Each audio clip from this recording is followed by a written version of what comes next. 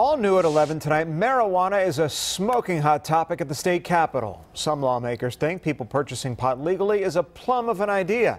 They tell us they'd love weed retail to become a booming business here in Georgia. Fox 5's Denise Dillon joins us live from the state capitol in downtown. And Denise, we're not talking about prescription pot here, are we? No, there is proposed legislation that would expand the medicinal marijuana law, but this is all about recreational use. State Senator Curt Thompson says it would be just like Colorado, and he says it would be good for Georgians and the state.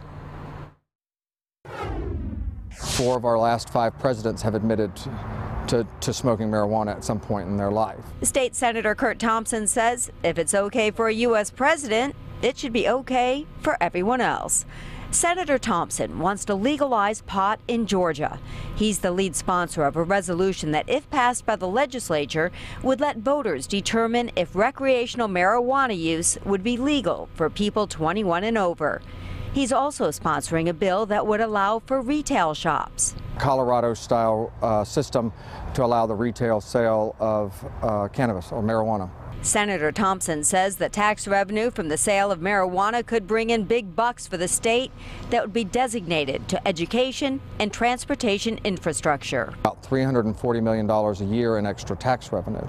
That's real revenue that could essentially restore the Hope Scholarship. He's got some support. But if we legalize it, then people can go to the store, drugstore, wherever and buy it, and it takes it out of the hands of the dope dealers. And he's got some that say, no way. Sammy Baker doesn't want pot legalized, but says the penalties for it should be changed. By making it a fine situation, instead of getting people in the criminal where they can't get out of it, all of a sudden now you've got a federal law that you've broken and now you can't get hired. Randy Woolery, who is a member of the Georgia Tea Party, says he's fine with medicinal marijuana use, but not for recreational purposes. It's a gateway to the rest of the drugs.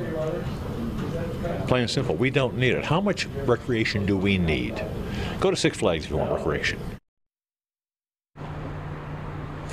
Right now, the resolution is in committee. Senator Thompson says he has been pushing for legalizing marijuana for a few years now, and each year support has grown. Reporting live outside the state capitol, Denise Dillon, Fox 5 News. It's a controversial topic. We'll see where it goes. Denise, thanks.